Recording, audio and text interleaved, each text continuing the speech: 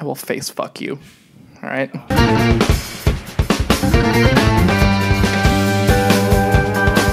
What's up there, friends? How you doing?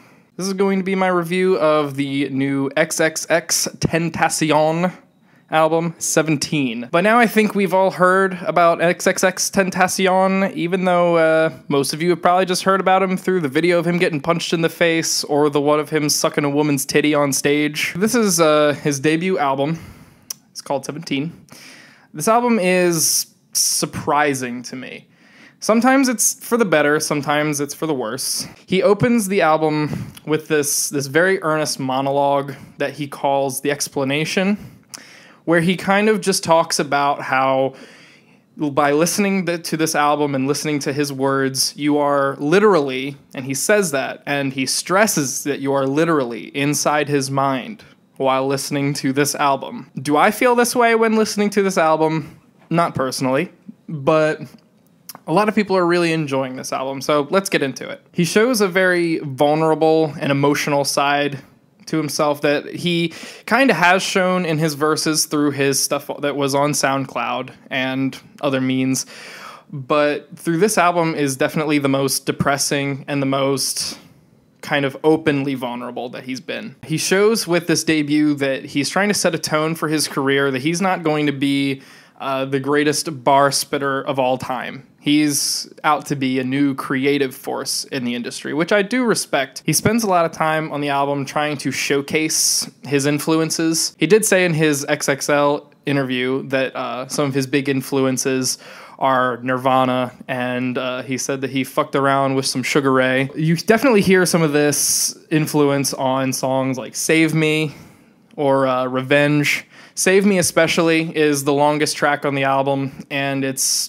almost a pure grunge song, which comes kind of as a surprise to me, and it kind of stops the album for a while. It doesn't keep the flow going the way I really think it should. There are some truly interesting instrument parts, though, in this album.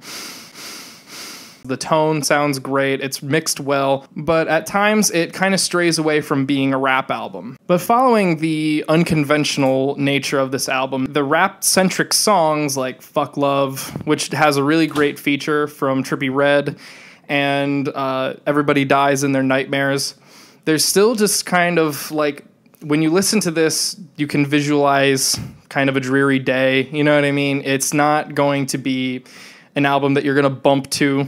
You know what I mean? You're not going to play 17 at a party or anything. This is something to listen to when you're just kind of by yourself and listening to music and want something to relate to, I guess. One of the big issues I do have with this album is the overarching slowness of it all. The sensational and kind of larger-than-life persona that X tries to give or has tried to give so far kind of is lost on this album. I was really expecting him to come out of the gate just ripping with a really savage, really controversial album that was going to be creating headlines all over Complex and Vice and such.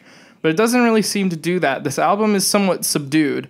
Nothing on this album is akin to, like, Look at Me or anything that he's put out so far. Though it makes sense to me that probably the biggest rapper on the scene right now, Kendrick Lamar, has identified with this album through his tweets. He says that he's listened to it 5 times through. It seems to me like on a lyrical level and on a tonal level, they're kind of kindred spirits, talking about depression and talking about issues mentally, rather than most rappers not tackling those issues. I hope that X comes out with something a little bit more vivacious next time, something with a little bit more roundness to it.